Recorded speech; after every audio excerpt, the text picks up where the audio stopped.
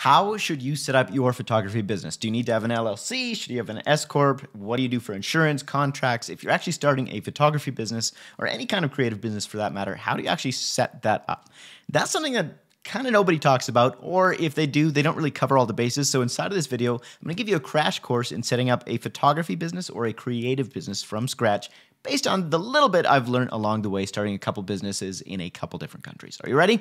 Let's hit that intro and get into it.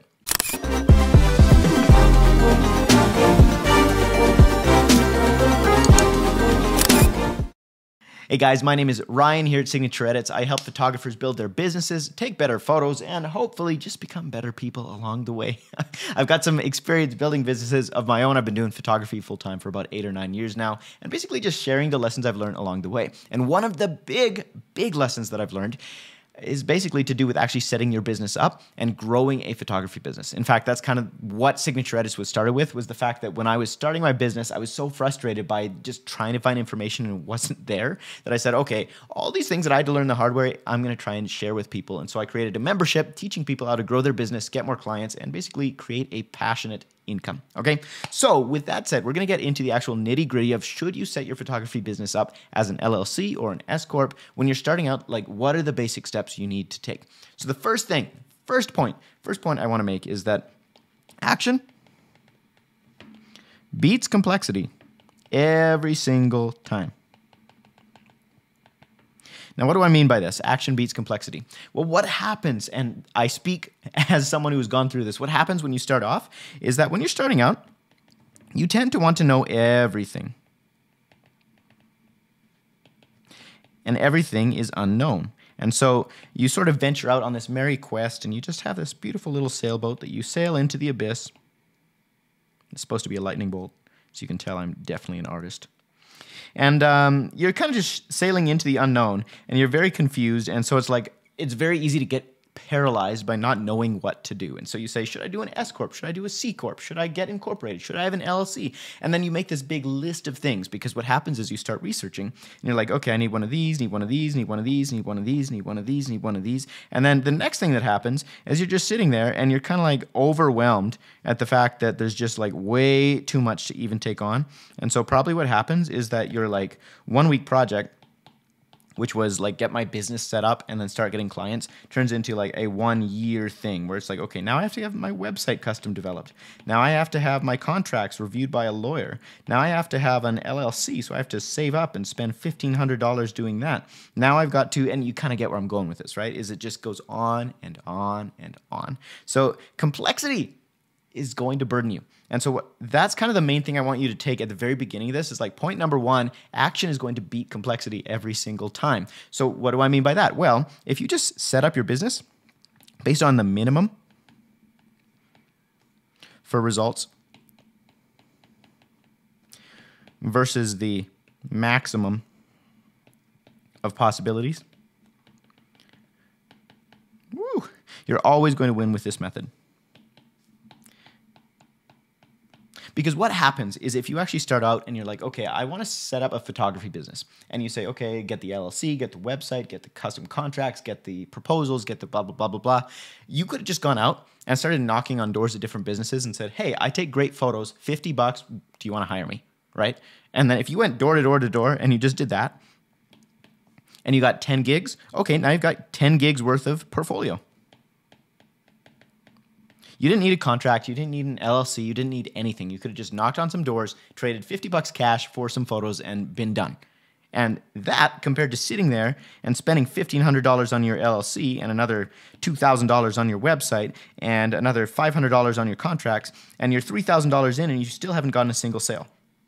So I think the question is not, do I need to register my photography business as an LLC? The question is, do you have a photography business to begin with? Because this person here, who is just like drowning in complexity and thinks they need to do all these things before they can start, doesn't realize that until you have a business, those things don't really matter. So you want to find like the minimum number of things that actually matter and do those. So when you're starting off as a photographer, what are those minimum things? Well, obviously it's going to be actually just going out and shooting photos.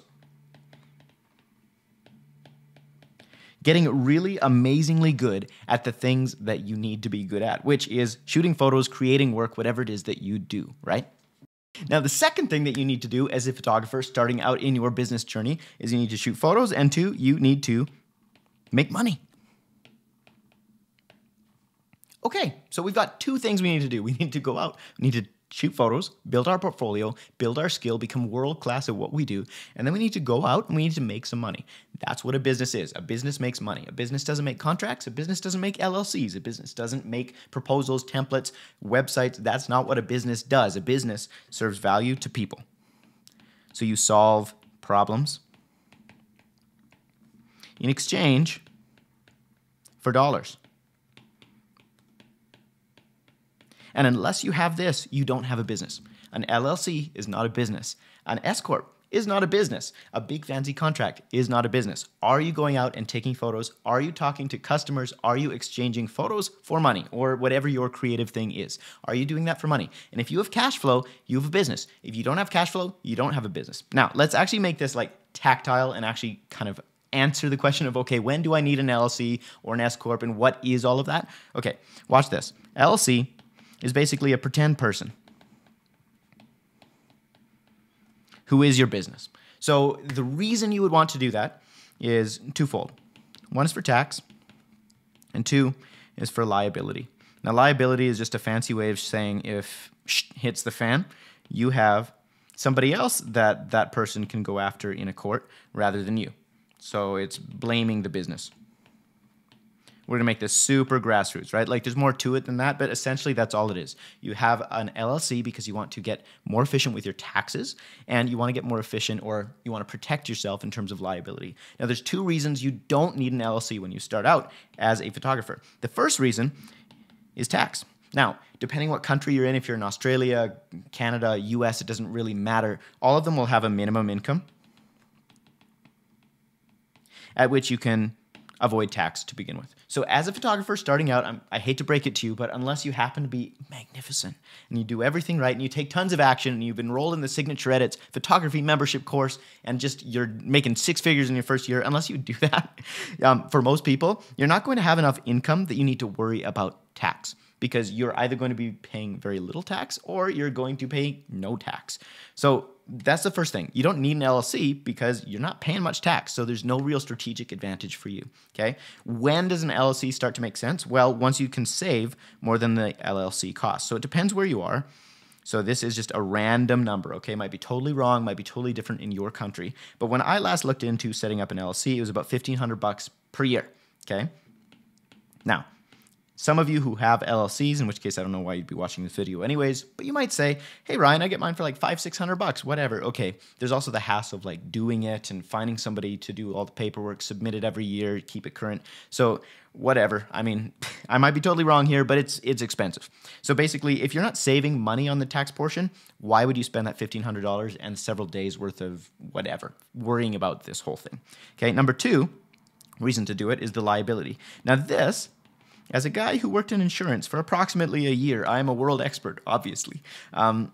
Liability is covered in two ways. One, by blaming someone else, and two, by having insurance, which lets someone else cover basically the lawyers coming after you in court, okay? So if you're out, you're taking photos, and it's a beautiful wedding, and then for whatever reason your camera gear fails, and then they sue you because you missed that moment, or more likely you are just walking backwards, you trip, and you hit grandma, and then grandma needs a hip surgery or something like that, then you might get sued.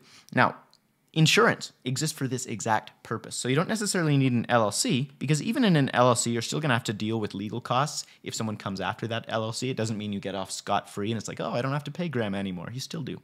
So insurance, when you're starting off, is what covers this. Okay? And for most of you, and again, this is not legal advice whatsoever, but for most of you, if you're just going into photography, you're doing like the odd gig on the side, whatever, even the insurance is, you should have it. But what are the odds of you going into a restaurant, taking a couple photos and accidentally burning the place down? Not that high, okay? So this is the reason that I wouldn't recommend an LLC because your actual liability is not that high to begin with, and insurance policies are actually pretty reasonable in most places, in most countries. So That's what you do. You use insurance rather than an LLC. So that's talking about the actual LLC. Now let's talk about LLC versus S Corp versus other options. Okay? Here's what you need to know. Nothing.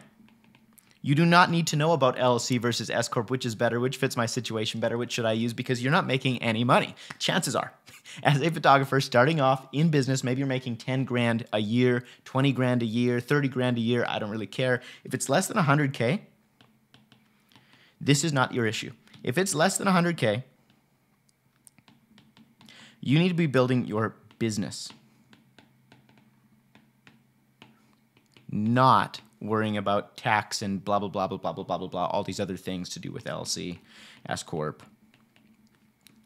And what is business? We're making sales by providing value, solving problems. This is solving them. And exchange for money. You're exchanging value for dollars. That's what you are doing as a creator, okay? You are not in the business of setting up an LLC. You are not in the business of worrying about all this minutia. Now let's talk about the other stuff that kind of goes into setting up your business. So if you're not doing an LLC, Ryan, what should I do? Well, in 99% of countries I know of, it might be different where you are, but I don't know. By default, anybody can start a sole proprietorship. And if my spelling fails us, that's okay, because that's not what this video is about. What is a sole proprietorship? It's basically you, as a person, are selling stuff. And on your tax return, you're just going to say, hey, I have a sole proprietorship. And you're going to list however much money you make and pay tax on that. So it's actually pretty simple. It sounds complex, but it's not. By default, you start a business, it is a sole proprietorship. You don't have to like set it up or go through any complex stuff. Most of the time, all that is required is you need to register your business. And that's going to vary a little bit depending on what country and what state you're in. So in the state of California, you have to submit like the registration thing and the name request, and then you also have to publish it in a local paper. It's a really weird random rule. In a place like BC, Canada, all you have to do is literally register the business online. It takes about 20 seconds and it costs $30. So you basically make sure the name, the DBA, is available. Now, DBA stands for doing business as, which lets you put on your invoice and put on your bank account whatever your photography studio name is. So you don't actually have to do this. You can literally just bill people as whatever your name is. So in my case, it would be Ryan Breitkreitz would literally be what it says at the top of the invoice. And then my bank account, of course, is also going to be Ryan Breitkreitz, and everything is just going to be my name. But if you want to do a doing business as and switch it to like Flower Power Bacon Photos. Yeah, twist. You didn't expect that, did you? Then you're going to need a DBA. And so that's what you set that up for. So what is my recommended approach? One is going to be setting up a sole proprietorship. So register your business.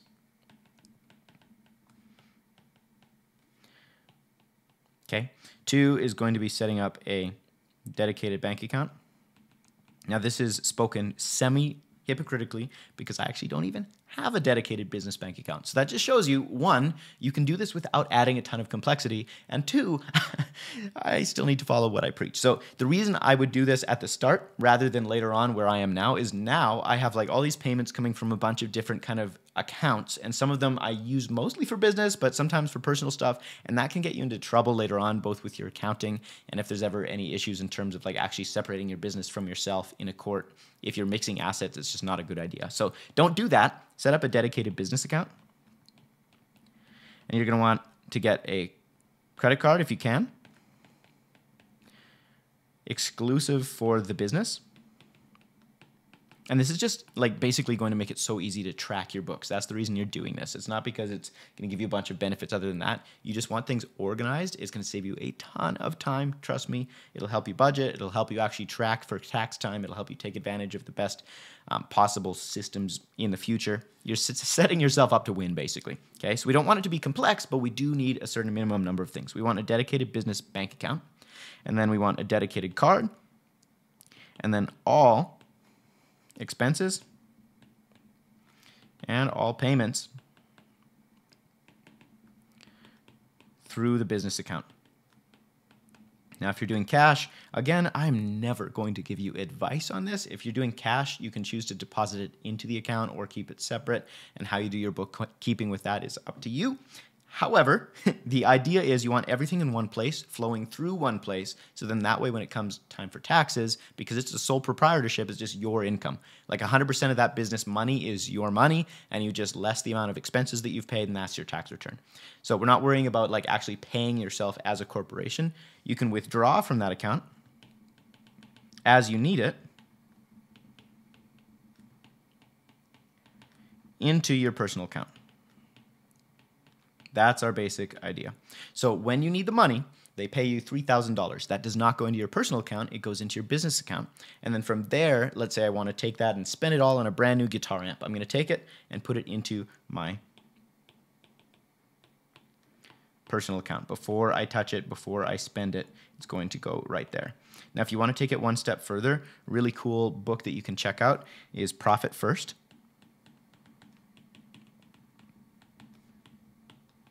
And this book basically just has a bunch of principles for a lot of us as business owners. What we do is we say, okay, we're going to set up a business, and then we're going to basically make some money, spend money on whatever we need to run the business, and whatever's left over, that's profit, right? That's kind of what you're taught in school. Well, this sort of flips that whole concept on its head, with the idea being that we actually start by saying, okay, how much money do I need from this business?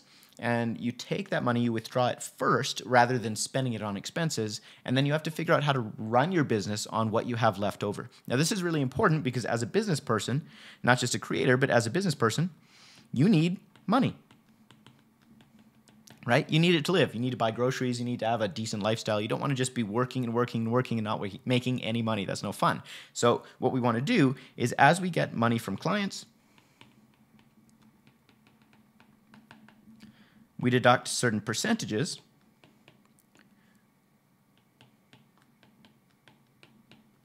for different categories of living. So some of this is going to be our expense category. Like literally, this is just what it costs, new gear, prints, whatever it is you cost to actually make a business run, right? Some of it is going to be for fun. Some of it's going to be for your savings and investments. Right? And so you can break this into as many categories as you need, but Profit First kind of talks about some different suggested categories to start from. So rather than just taking it from your business account into a personal account, and then that's it, you just spend it however you want, this suggests, okay, we're going to take it from our business account, we're going to separate it into several different personal accounts, and those accounts are going to be separated from one another, so then that way we're not drawing money from our fun account, or we're not spending it on our fun when it's coming out of our savings account, right? We want to make sure that we're still investing in our savings and the future. And we've got a rainy day fund. And we've got a fun fund, right? So that's kind of the basic principle behind that. All right, so we talked about LLCs. We talked about S-Corps and corporations. Basically, you don't need to worry about them until you're making some actual money. That's the first thing you need to do is go out and shoot for money. Now, how do we get our clients? That's what I talk about inside of the Signature Edits membership. So it's got literally, I think we've got 20 hours of training on different ways to get clients, because that's the number one issue you have as a photographer, right? You probably already know how to take some photos, and yeah, you need to improve and work on your craft, but the biggest problem you have is going to be not knowing where to get clients, right? If we can get clients, it doesn't matter pretty much any of the other stuff, right? If we've got enough money, we can solve those problems. We can hire people to do the books for us. We can hire people to figure out the answers for us. We can even hire people to shoot for us and to edit for us, as long as we can get the clients, right? At the end of the day, this is all we need. We need revenue. We need people who want to pay us to provide them value, to solve problems, to do something that is valuable to them and exchange it for dollars. That is number one. It's the only purpose your business has, is to serve people and exchange that value for money. Okay? So when it comes to L Corp, S Corp, LLC, trademarks, sole proprietorships, all you need to know is how to get clients. That's the first thing. After that, the details, you figure out that as you go. But to start out with, make the main thing the main thing. You might have heard this quote, do the first things first. As creatives, Our tendency is to want to build the website because it's pretty and it's fun. We want to make our proposals because they're fun and they're creative. We want to register an LLC because it feels like we're being really productive. But we're not. All we're doing is procrastinating from what's actually really necessary and important, which is going out and getting clients. And the reason we procrastinate it is probably because it's uncomfortable. Why is it uncomfortable, Ryan? Well, it's uncomfortable, if you actually think about it, probably because we don't like conflict. We don't like rejection. We don't like the unknown. We might have a fear of sales.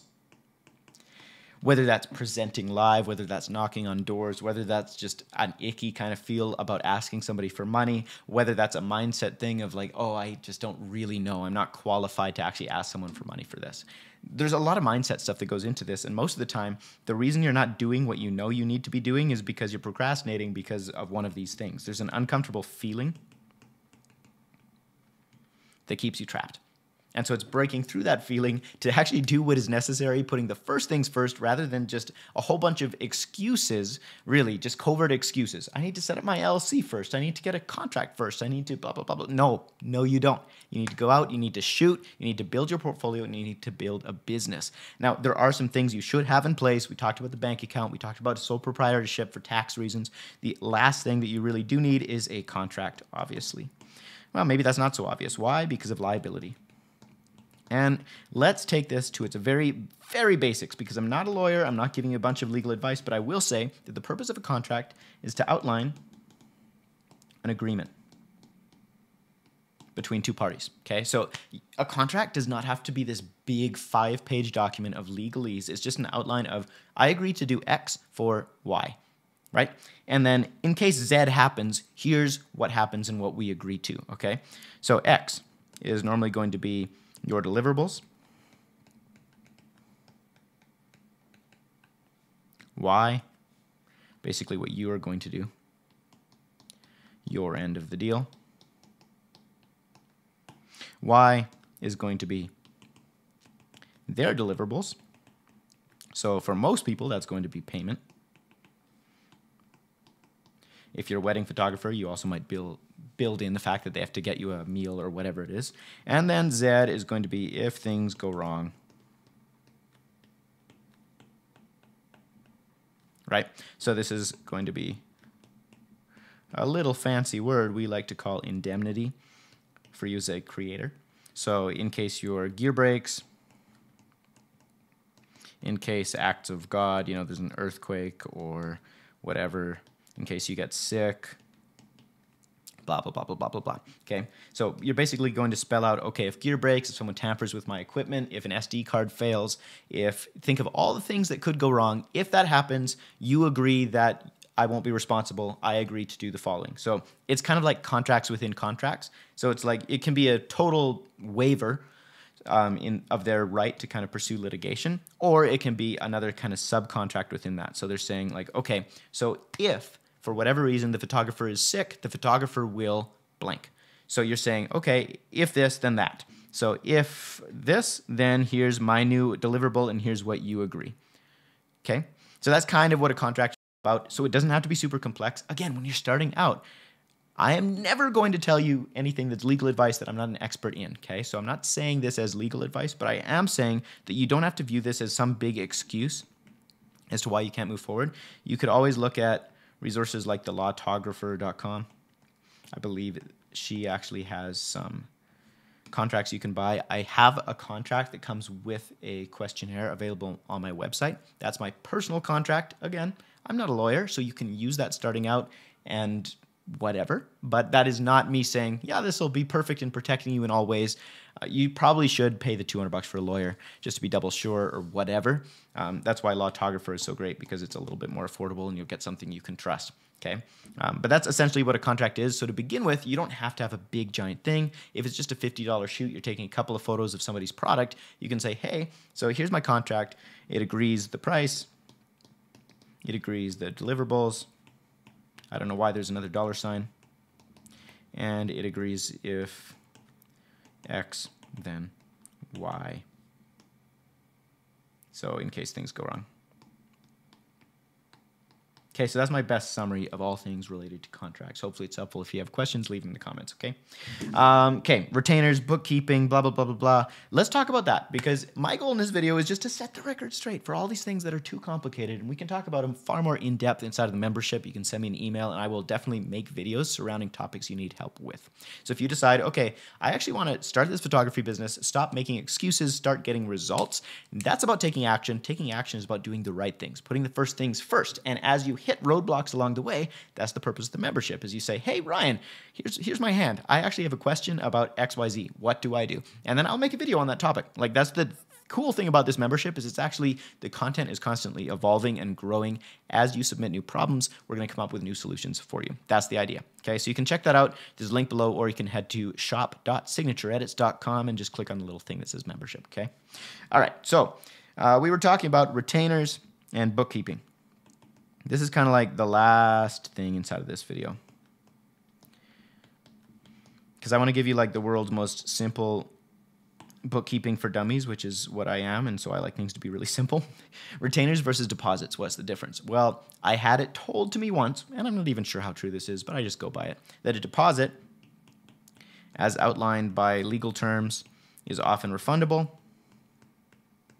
Retainer is not.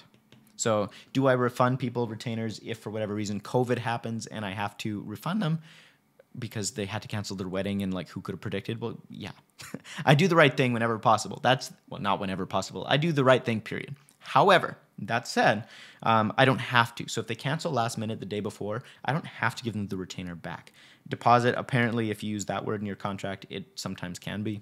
I don't know. Take that for what it's worth, which isn't much. Okay, so I always say retainer, and you outline in your contract the payment terms. So you're going to say that X deposit or retainer is due, and you also say it is non-refundable. Okay, so I think in my contract I say within the first whatever 50% retainer can be returned. After that, the retainer is non-refundable. Okay. Bookkeeping. Let me show you my bookkeeping solution, which is not like me saying this is the best solution. It's just when you're starting, you need money. You don't need a fancy like 18-page Excel spreadsheet. So what I do, you have your account, your expenses, and your income go into that account.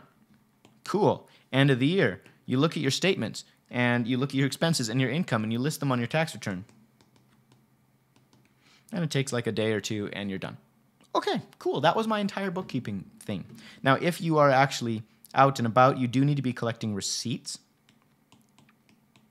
for tax purposes, because if you ever get audited, they're going to want to see the receipt. So just having it on your card statement is not enough. They need to be able to see the actual receipt for whatever it was. So what I use is Adobe Scan.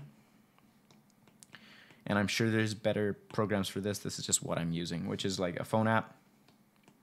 And whenever I get a receipt for a business receipt, for a business expense, like a paper version, I'm out to eat somewhere with a client or whatever, I will take a photo of that receipt, and then I have it. So when you submit your tax return, you don't actually have to upload all the receipts. That's something that I was really confused about to start with. It's not how it works. You literally just say, this is how much I spent on this, this is how much I spent on this, this is how much I spent on this. And if you use something like TurboTax or QuickBooks or whatever, QuickBooks is actually for accounting, TurboTax is for tax.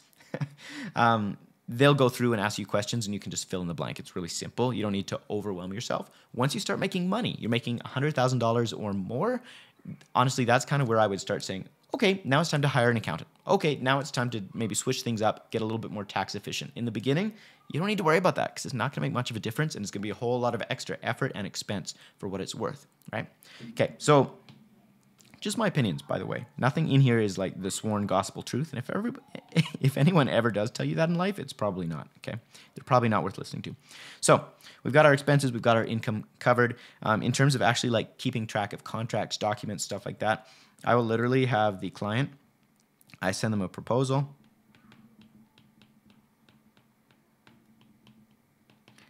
contract. So it used to be that I would make like this big, beautiful presentation, and it's like, you get this, and this, and this, and it's going to cost this much, and it was like this beautiful thing. And then it was like, okay, and then here's my contract template. And I just put their names in there, the date, whatever. And then I started getting worn out by sending out all these proposals for clients who sometimes didn't even book. And it took me like 15 minutes a proposal, which doesn't sound like much, but if you're doing one every day, it just is like, why am I doing this? So now I just do a paper version. As long as they're already sold, it's like, okay, they can just look at the contract. The contract lays out exactly what they'll get, exactly when they'll get it, and all the other terms they can sign and be done. In terms of actually sending the deposit, I accept e-transfer, which is a thing if you're in Canada. If you're in the States, then you might be doing Zelle or Venmo or whatever. I keep it simple. So in Canada, at least, e-transfer, everybody uses it, and it's just like one thing. I don't accept credit card anymore. I did for a while, and I would just invoice them through PayPal, and then I'd build that extra 3% that PayPal charges into the invoice. And so if for whatever reason a client actually does require a credit card, then I say, yeah, of course. I'd be happy to do that for you, but be aware that we forward PayPal's fees onto you, which is an extra, I think it's 5%. And even if it's not, you can just say, hey, we do charge an extra 5% for this service because it covers our PayPal costs and the cost of whatever, admin. And so you can say that way, and then you get paid an extra, whatever it is, 1 or 2%. And then PayPal takes the other 3%. And that just covers your like pain in the neck cost of actually doing that. And most of the time, the beauty is the clients are like, oh, no, magically they can make e-transfer work or Zelle or Venmo or whatever it is. Okay. So that would be my advice is everything in your business. Look to simplify, not complexify.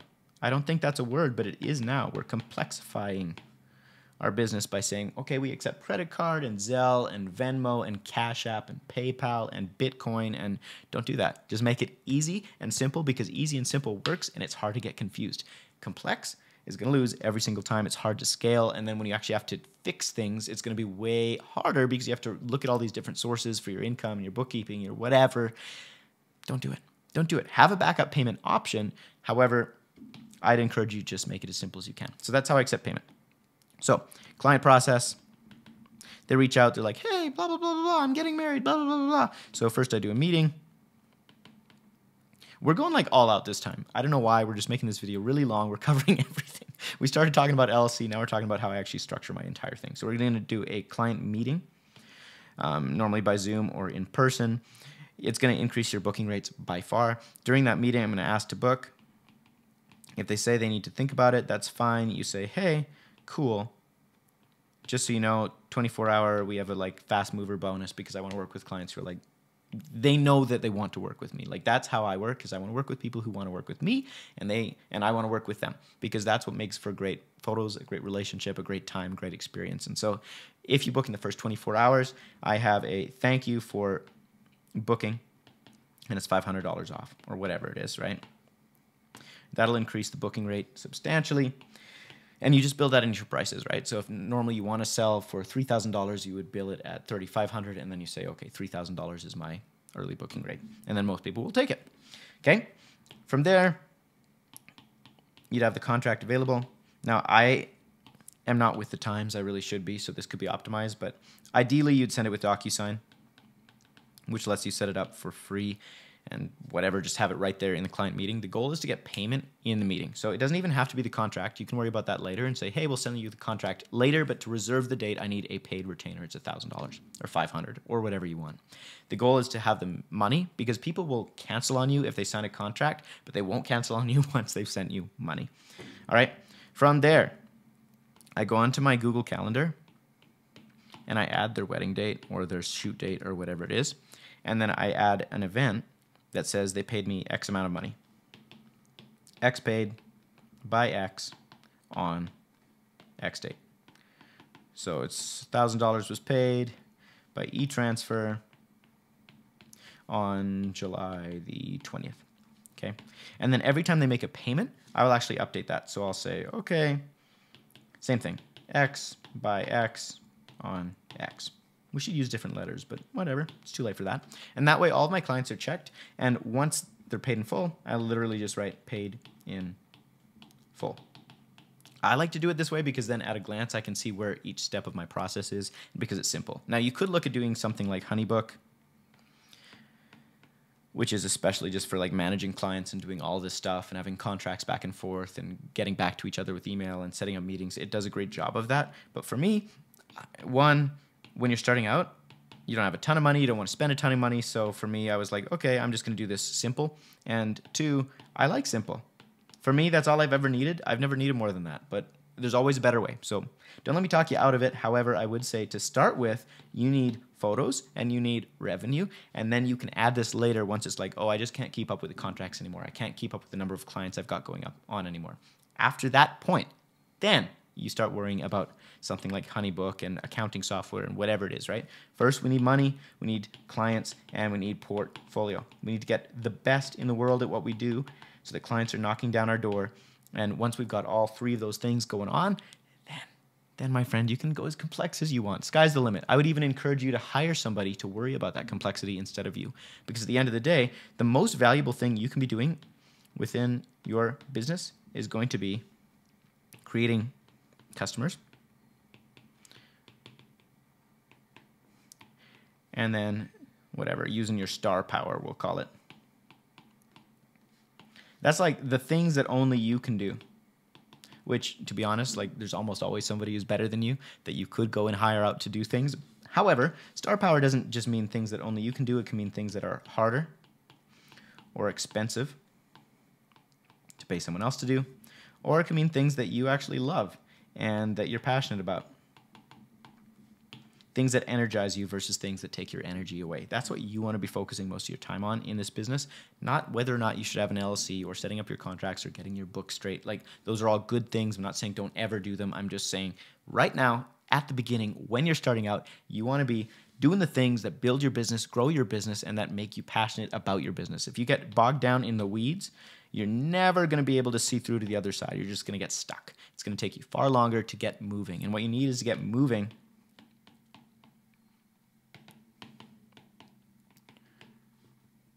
Movement trumps, I don't know. We've used the word complexity, so we'll use it again. Every single time. Because the reality is you can actually try and figure out the map in advance.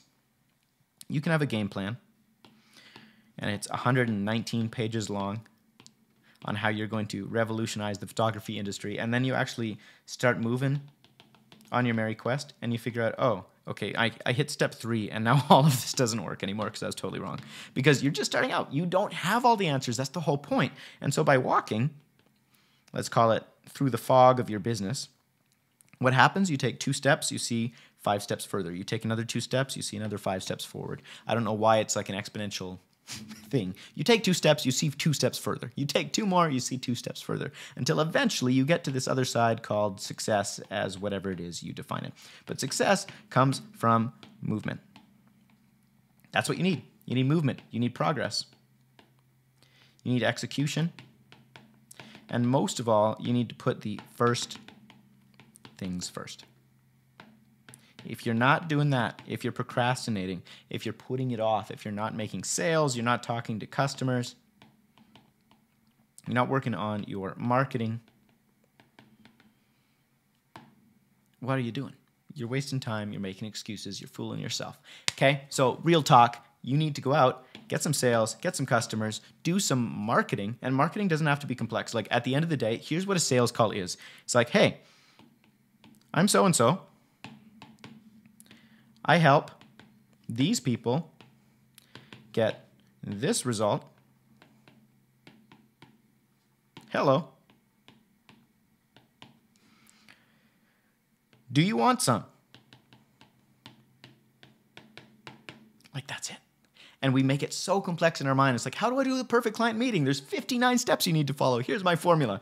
That's not it. You just need to sit down and say, hey, so my name is Ryan. I help adventurous couples get amazing elopement photos. I do it in the Canmore area, and I cost this much. Now, here's the thing. Because I'm still starting out, I'm actually doing a 50% discount for the first 5 clients this month, or whatever it is you want to do. Would you be interested? Like, at the end of the day, that's what the conversation comes down to. So you're building some rapport at the start. They need to have the ability to see your work. Hopefully you have some testimonials going. You can get those from friends or family. If you haven't actually, done a ton of client work yet, you can get it from people who just know you as character references. You need a great body of work. And then from there, it's like, okay, do you like my work? This is what I do. I can do this for you. Are you interested? Like, that's the whole sales call. They didn't sign up to be convinced. They signed up for your call because they've already looked at your work and they love it and they want it. And as long as you're not a weirdo and you don't throw them off by having a super strange experience, they're probably going to book you. So that's what it's all about, is figuring out, okay, how can I build that portfolio? How can I get in front of the clients? And how can I actually ask them to give me money in exchange for giving them what they want? Which in the case of weddings is probably going to be amazing photos and memories, right? And an experience working with somebody on the day who they like being with.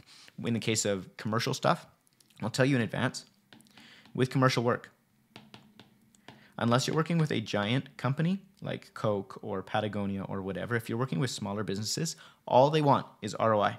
So if you can prove that you bring ROI, then you're in. Like, that's what they want to know. That's what they want to talk about. They don't really care that much about who you've worked with in the past and how much you charge and whatever. It's like, okay, it's going to cost X much. I'm going to make X much out of it. Is there a guarantee? It's about giving them a high ROI and reducing the risk. Okay, so we've been talking about this for forever, all of the different variables of building a business. Hopefully this has been a good strategic call for you and you've got something out of it. What I'm challenging you to do is say, okay, out of all this stuff, what is the number one thing that you need to apply to your business today that is going to take you forward? Like, what is the number one thing that if you actually did this, you've been putting it off, but if you actually took some action for a change instead of making a big list of all the research you need to do and you just said, you know what, to heck with it, I'm just going to go for it. What is that one thing that would take you forward today? And then do that tomorrow and do that the next day. But leave that one thing in the comments below, both to let the other people in this group know and also just as a personal challenge to yourself, because action leads to results. And so what you need to do is don't leave this video without actually taking some kind of action, and writing something in the comments is going to be a tiny little step towards actually making it real and doing it, okay? So that's my challenge to you. Again, if you're interested in learning more about this photography membership, please let me know if you have questions in the comments and head over to the website. You can always reach out to me directly, send me a message, and I'll be happy to answer any questions you have, okay? In the meantime, create something awesome. I wish you luck, and I hope this answered your questions. See you in the next video. Peace.